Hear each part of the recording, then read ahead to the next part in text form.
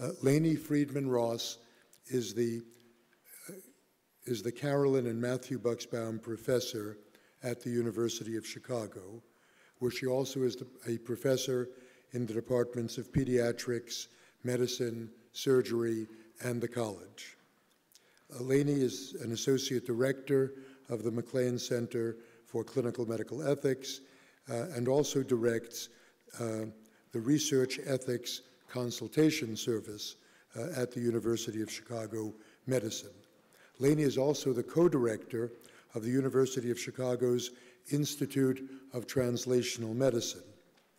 Lainie is a member of the Department of HHS Secretary Advisory Committee on Human Research Protections and is also a member of an Institute of Medicine Committee on the assessment of studies of health outcomes related to recommended children immunization schedules.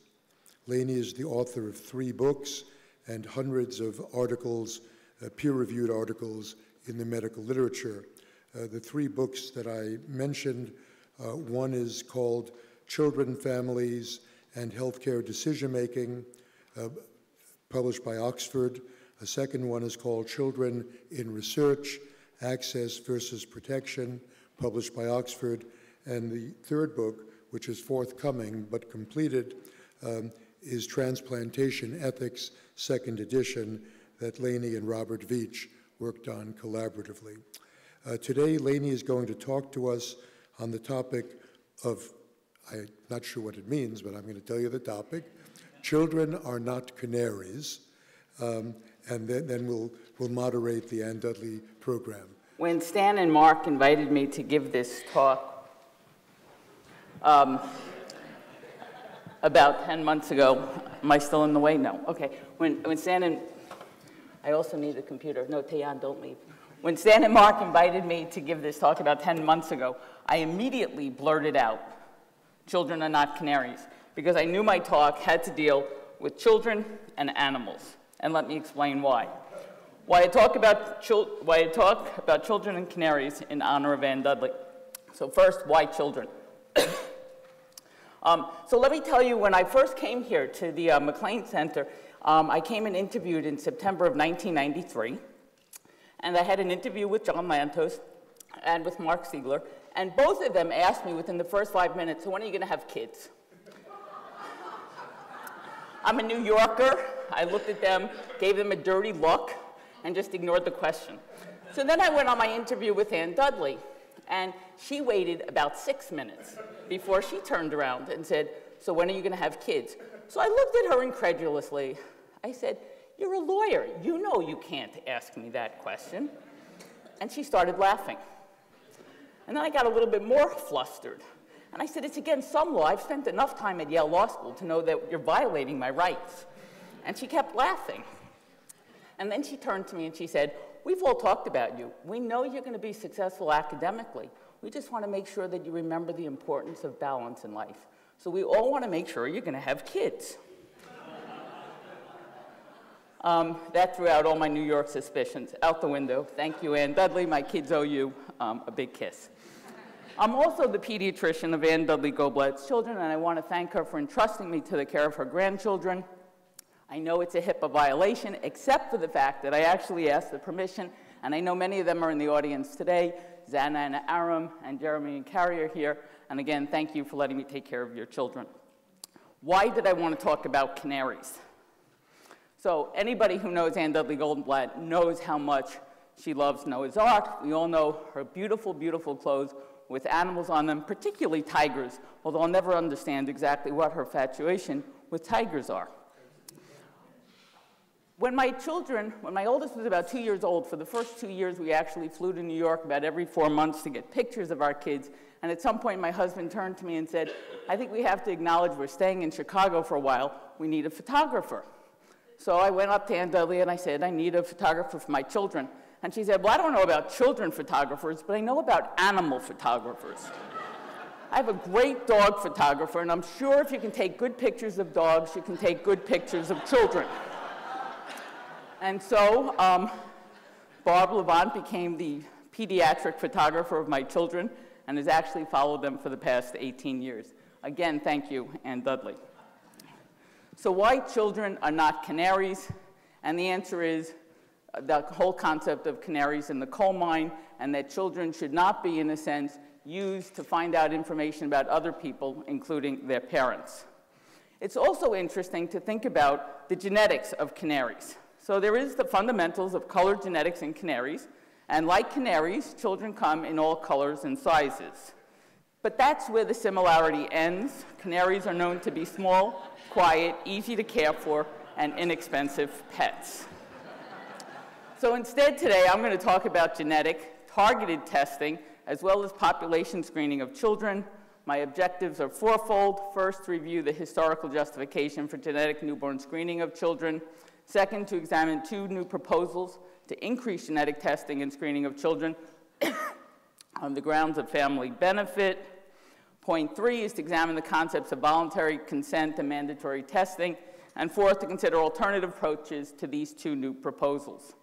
So let me give you some background information. I'm going to give my disclosures that I was a member of the AAP Committee on Bioethics, as well as a member of the American College of Medical Genetics and Genomics Social Ethics and Legal Issues Committee, when the two committees worked together to write a policy statement and technical report entitled Genetic Testing of Children.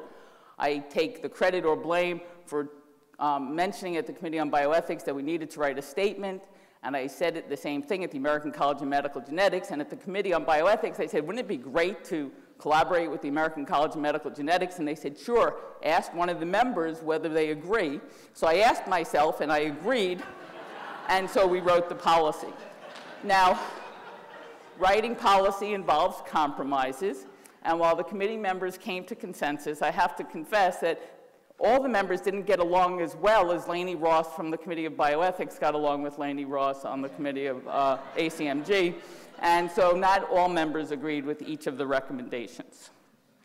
So it should be known that the AAP hadn't revised their statement since 2001. The ACMG had a statement written in 1995 with the American Society of Human Genetics. I actually invited the American Society of Human Genetics, but they stated they were no longer writing policy statements. So it was just the AAP and the ACMG writing it. And both groups came to the agreement that the moral justification had to be, quote, the best interest of the child. Now, in the pediatric bioethics literature, there's actually no consensus on what best interest means. What interests should be included, whether to include only self-regarding interests or other regarding interests, how to balance short-term and long-term interests, and whether to include child's autonomy as a component of best interest. That is incorporated in the UK and in the Universal Declaration of Rights of the Child. And for those who don't know, we're one of two countries that are non-signatory. We can be proud that it's us and Somalia. But anyway, we all agreed, though, it had to be the best interest of the child, and that's going to become very important, particularly as we think about the fact that children really ought not to be canaries. So the first case study I want to look at is expanding newborn screening. The history of newborn screening begins with Bob Guthrie back in the 1960s when he developed both the blood inhibition assay as well as the filter paper on which to collect the blood, and so begins newborn screening, looking to find a preventable cause of developmental and cognitive disabilities. Despite high uptake, Guthrie and what was then known as the NARC, the National Association for Retarded Children, now known just as the ARC, they lobbied for mandatory PKU screening. And that was actually very controversial at the time. The first question asked by the physicians was, should government tell physicians how to practice medicine? And there were also, from the physician perspective, some clinical concerns. The first being that, did we know enough about the natural history of the disease? We had actually never done any type of randomized testing to see if the treatment was effective or safe and things of that sort. But despite that, Guthrie and the NARC at the time were very successful, and within a decade, 43 states had mandatory testing statutes. Now, the traditional focus then, when you think of PKU, was to take a condition for which early treatment was expected to prevent morbidity. And other early newborn screening conditions also were either to prevent cognitive disability or mortality. But one has to ask the question, is that adequate justification for a mandatory program? If you tell a parent that you can do a test and then prevent disability or death, how many parents really are going to refuse? And Guthrie was really less concerned about parental refusals and more concerned that doctors weren't going to offer the test. and that was why he was pushing it. But it's actually only 6 years after Guthrie develops his test and his filter paper before we even have any standards of what are the criteria that should be included in order to perform population screening. So screening on a universal basis in asymptomatic children in order to diagnose them to prevent disability in the future. And so in 1968, the World Health Organization developed these 10 criteria, the Wilson and Youngner criteria. And basically, the gist of the 10 criteria are it needs to be an important health problem for which we can diagnose and then treat. And it's critical that there was both diagnosis, treatment, and again, screening is supposed to pick up a lot of individuals, and then you have to do follow-up diagnostic testing. So you had to have both the screening test, the diagnostic testing, and the treatability, and there needed to be case management over the course of the disorder. The moral controversies really focus in two areas. One is, what do we mean by benefit, and what do we mean by consent? So the traditional conception of benefit in the population screening world was that early treatment was meant to prevent morbidity and mortality. But there's been a real push recently, particularly in the genetics community, to expand the conception of benefit to say that knowledge is good, even when no treatment is available, that by giving a diagnosis early will prevent the diagnostic odyssey. The parents won't have to keep going back and forth to doctors. They'll have a diagnosis even before the child develops symptoms. It also has the advantage, since most of the conditions we're going to pick up in the newborn period are genetic, that it'll be important for parental reproductive decision-making, and also by picking it up early, and in fact in the asymptomatic period, we can allow greater scientific study, both of the natural history, but also of potential experimental treatments. The problem is that it's all being done without consent. Again, Guthrie, within 10 years, had 43 states. Today, all 50 states have mandatory testing. No longer do any actually require consent. And in one in Nebraska, parents don't even have the right to refuse. In most of the other states, you have the right to refuse on the basis of religious and sometimes of philosophical grounds. The problem with not having consent is that not everyone wants to know about health conditions prior to the onset of symptoms, particularly if it's not treatable. Not everyone wants to know their reproductive risks, and finally, not everyone wants to be a research subject. So the presumption that we can test these children without their parents' permission and then conscript them into research studies is a little disturbing. So why the pendulum shift? Why did we move, in a sense, from everybody had to give informed consent to the move of universal mandatory screening? And part of it, and why the pendulum shift to expand from conditions like PKU, for which early treatment is helpful, to now when we're screening most children for over 45 conditions, some of which are non-treatable. Part of the shift came because of technology. We had this technology called tandem mass spectrometry, which allows us to test for many, many conditions with one blood sample. And so moving away from one condition, one test allowed for testing of a lot more, many more tests than we used to do. And basically, tandem mass spec is now has been implemented in all states. In 2002, it turns out that in some states, like West Virginia, we were testing for 4 conditions. In Massachusetts, we were testing for 40. And so parent advocacy groups started to scream that why should a child's health status, in a sense, be dependent on geography? And so the American College of Medical Genetics with HRSA decided to do a study or to get experts together in order to develop guidelines for state newborn screening programs. And in 2005, they actually published their recommendations, which included 25 conditions and 29 secondary conditions, had strong support from parent advocacy groups, and strong criticism from some scientists and ethicists. So what were the criticisms? Well, first they said they were going to do a 2-part methodology. The main component was a survey of all stakeholders for 84 potential conditions to be included in a uniform newborn screening panel. The invitation was sent by email to the genetics community as well as to parent and patient advocacy groups. Although 3 of the conditions included were infectious diseases, the email was never sent to individuals with this type of expertise, and so the committee in the end just ignored these conditions. And in fact, there were no invitations sent out to general pediatricians. It was sort of, if you were a friend of Rod Howell's, you got an invitation to tell us what you thought of these 84 conditions. The ACMG survey had no coherent analytic framework. Some questions asked about objective facts, How frequent do you think this disease occurs? As if that was something that a democratic vote would be able to determine. Other questions, mixed fact and value. For example, one question asked the respondent to rank the burden of the untreated condition on a 5-point scale, which made assumptions about the consequences for the infant with his or her normative judgment about how serious a burden those consequences represent for the child and for the child's family. There was no justification for the weighting on the survey, and in fact, 200 points were awarded to a test that was known to be associated with a life-saving treatment, but also 200 points were given if you could actually treat the condition. And so after some of the scores came in, they didn't like how the rankings were coming, so they actually changed the weighting, but they didn't actually tell the respondents who had already responded to the questionnaire.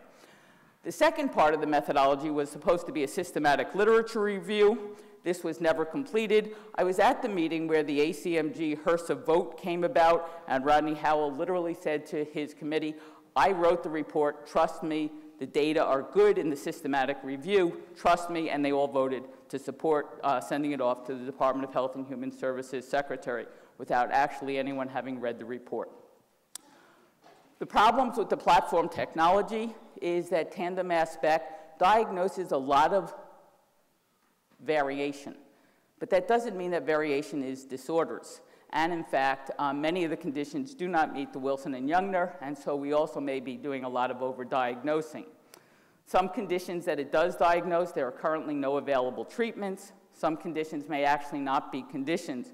My favorite is 2-MBAD. Before tandem mass, only 5 cases had ever been identified. In the first 6 years in Wisconsin, 27 additional infants were diagnosed, and all were from Hmong families. They were told to put their children on these very restrictive diets. They actually didn't follow medical advice, and virtually all are asymptomatic despite that. So we're diagnosing conditions, starting treatment, and had we done the treatment, who knows whether we would have harmed them.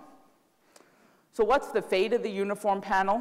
As I said, it was endorsed by the Secretary Advisory Committee at the time, despite the fact that the report actually hadn't been published and therefore not read by the committee that endorsed it. The systematic literature reviews 8 years later have still not been performed. Despite that, after the dust settled, the committee created a new set of criteria for adding conditions. They also said that these same criteria could be used for subtracting conditions, but as of 2014, no condition has been subtracted, including that 2-MBAD, as I mentioned before. So again, one of the commentators on this whole switch to expanding universal newborn screening has actually argued we moved away from a public health emergency to, in a sense, newborn screening as a public health service, right? So with PKU, you need to start diet within the first 2 weeks of life in order to prevent cognitive disabilities, but now we're diagnosing things for which treatment may never need to be performed. This then reduces the arguments in favor of mandatory screening.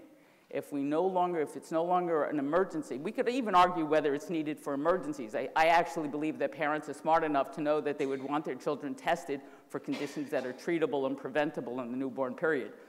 But even if you don't think parents are smart enough to do that, clearly as we take conditions that may not actually be conditions, the arguments in favor of mandatory screening becomes much weaker.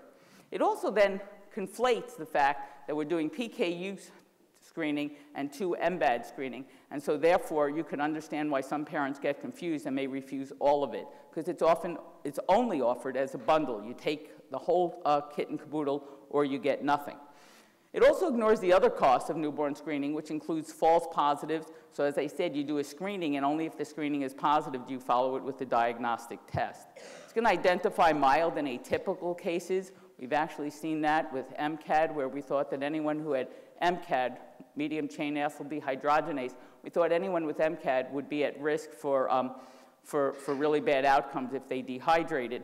And now, as we've been doing newborn screening, we've come to realize that it really is a spectrum of conditions, and so that we're overdiagnosing and therefore driving these parents crazy that if their kids have one episode of acute gastroenteritis, that they need to come to the emergency room for IV hydration.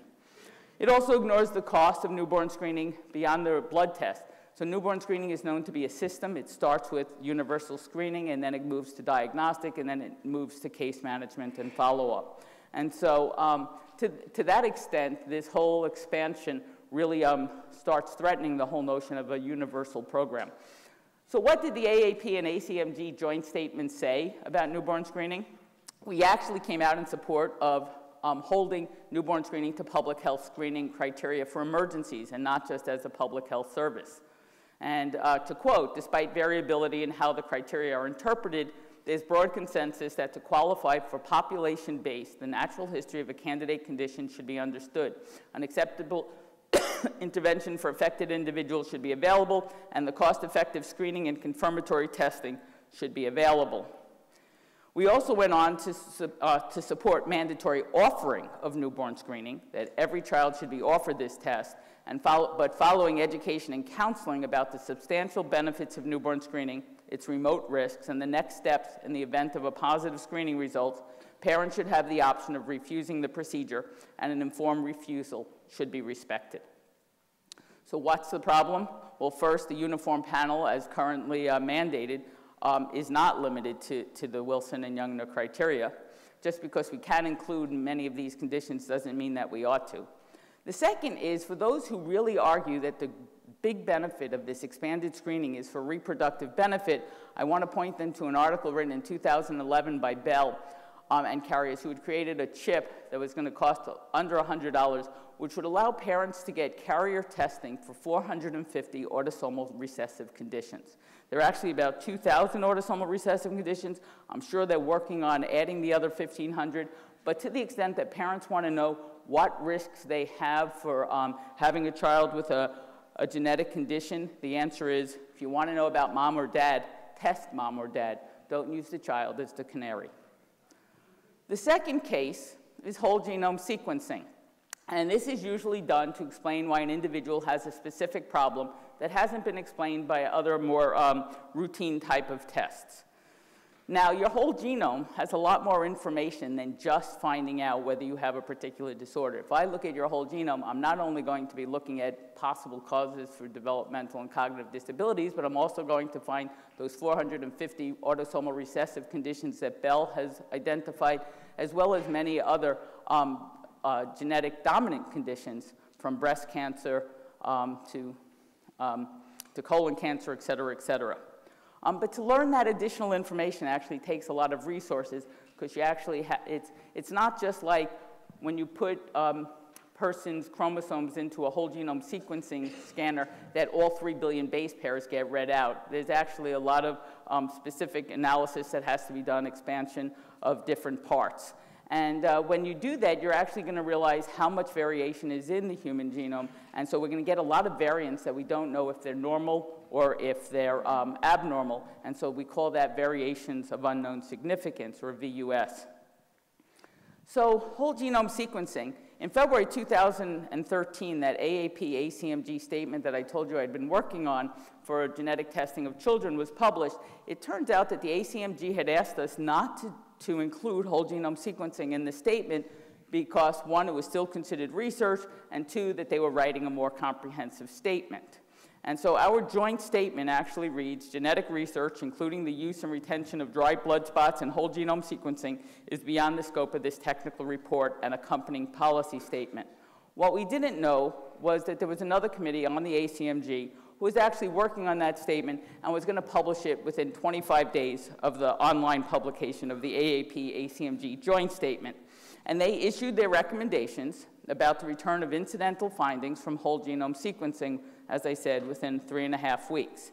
And the gist of the new policy was, if sequencing is performed for any clinical purpose, whether in children or in adults, there was a specific list of 56 genes associated with 24 conditions should be assessed in addition to the genetic information for which testing was sought. So if you're looking for cognitive disabilities, by the way, look for these other 56 genes associated mostly with cancers, but also with cardiovascular disease, most of which were adult onset. And in fact, they added neither patient or ordering physician consent is needed. For whatever test you order, just do these additional 56 genes. Most of the 56 genes are highly penetrant in high-risk communities. And most of the genes, as I said, refer to adult onset cancers or cardiac. And so in a sense, then, you can say that this ACMG report is actually arguing in favor of predictive genetic testing for adult onset conditions even when no treatment is needed and no prevention is necessary in childhood. Now remember, our AAP-ACMG statement, while it didn't look at whole genome sequencing, did look at predictive genetic testing, and here's what we said. Predictive genetic testing for adult onset conditions generally should be deferred unless an intervention initiated in childhood will reduce morbidity or mortality. An exception might be made for families for whom diagnostic uncertainty poses a significant psychosocial burden, particularly when an adolescent and his or her parents concur in their interest in predictive testing. So in general, we were like, you shouldn't be doing predictive genetic testing for adult onset conditions, and yet in some families it becomes so stressful that parent and child all agreeing to it, we could imagine that there would be exceptions to the rule. We're not the ones living with this disorder. It was to show respect for patients and families. But there was no way that that was suggesting that we would support a mandatory hunt in low-risk populations. If I came and did this test and all of a sudden realized that there was a BRCA, so a mutation at risk for breast cancer in a family, it's not like, one, they didn't even consent for my ordering it. Two, it wasn't like it was causing psychosocial stress because no one in the family even knew that that ran in the family. So this notion of a mandatory hunt, or as the supporters would call it, opportunistic screening, since you already have the blood sample, just do additional tests. Doesn't require consent of ordering physician, doesn't require consent of patient, and while the genes are known to be high risk in high-risk populations, it's really not known what type of risk it causes in low-risk populations. So BRCA, again, the gene for breast cancer, is a good example because actually in high-risk families, we know it's penetrant about 50 to 80% of the time. In low-risk families, it can be penetrant only 30% of the time. And so we're giving these people these genetic information and telling them that they're at very high risk, and they are at increased risk over the general population. It's only about 10% of women will get breast cancer over a lifetime, and now these women have a 30% risk, but that's a lot lower than the 80% risk. And so we're not sure how women and their physicians are going to deal with this type of information. The same month that they were publishing their report on the mandatory screening for these high-risk genes, there was actually a report coming out in Europe showing that many of the cardiac genes that the ACMG thought were so highly penetrant were shown not to be highly penetrant in the European communities. And so lots of reasons to be suspicious of this list of 56. There was a lot of pushback to this second ACMG report, some from the pediatricians who were really annoyed, not just myself, but really annoyed that in a sense they seemed to be flip-flopping 1 month to the next about predictive genetic testing of children. And so because of that, the ACMG then came out the next month with a clarification, reaffirming that testing had to be based on, quote, the best interest of the child. They affirmed its recommendation not to perform diagnostic testing for an adult onset condition in children. And yet, here's what they wrote. But you should disclose incidental breast cancer finding because if the child carries a pathogenic mutation, there's a high probability that the parent does as well. And that's actually, they argued, in the child's best interest because it potentially prevents a severe adverse health outcome in a parent. They also argued that it was not inconsistent with their report from February. They said the AAP-ACMG, when they were saying don't test children for adult onset conditions, the AAP-ACMG report was focused on high-risk families. And here we have no reason to suspect. And so therefore, this was new information for these families, to which, of course, the critics responded, we don't have data to show that these are really high-riskly penetrant in these communities either. And their clarification continued in the fact that they had said that no physician nor patient or parent consent was necessary. They conceded that patients and physicians should have the right to refuse mandatory hunts, and so they began to permit an opt-out. But they still argued that the ACMG still assumes that parents should get predictive information about their child's risks, which may inform them about their own risks. Despite this clarification, I'd argue there's still contradictory between the AAP-ACMG joint statement and this new statement. So how big a problem are these incidental findings in the whole genome sequencing? Just want to point out two studies. This is a study which will show you that basically hundreds of incidental findings are going to be picked up, and we're not really going to know what to do with them. And my favorite example is that there is an individual who put his whole genome on the web. And I circled 2 that are homozygous, which means that this individual has these disorders. But if you look at the asterisk, you'll see that they thought that these would both produce benign phenotypes. So even though the individual was at risk genetically, they didn't expect any health problems. This individual also had 2 more homozygous conditions, and I'm circling them and explaining that Cockayne syndrome would lead to failure to thrive, microcephaly, cognitive disability, and that Usher syndrome would lead to deafness and progressive vision loss. Now, if I were given this genotype about my own child, the first thing I would be doing is looking into special ed programs and getting physical and occupational therapy started as soon as possible. The problem is this was done on an adult by the name of James Watson. So clearly the genes didn't predict the phenotype. He clearly doesn't have cognitive disabilities or deafness or progressive vision loss. So what's the problem? There is a consensus against predictive genetic testing of children for adult onset conditions. If we want to know parental risks, test the parents. In pediatrics and probably in all of adult medicine, mandatory hunts for high-risk alleles in the low-risk population should only be done as research, so under a research protocol with IRB approval. So let me end by saying that children are not canaries. Children are also not tomatoes. And let me explain why. There was an article in the New York Times which explained actually that the tomato has 31,760 genes, which is about 7,000 more genes than a child has. So either tomatoes are more complicated than our children, or it's possible that children are more than their genes. And on that note, children are valuable and vulnerable. Policies need to focus on the child's best interest, mainly focusing on their self-regarding clinical interests. But this is not to ignore that children do have non-clinical and other regarding interests, but only to say that healthcare policy should focus primarily on the child's clinical interests. So on that note, let me end by saying I love you, Ann Dudley. And we're going to have a panel where we're all going to get to say we love you, Ann Dudley. So let me invite up my fellow panelists, John Lantos, Paul Health, Niranjan Karnik, and Emily Landon for a panel discussion of how Ann Dudley has influenced all of us in our careers.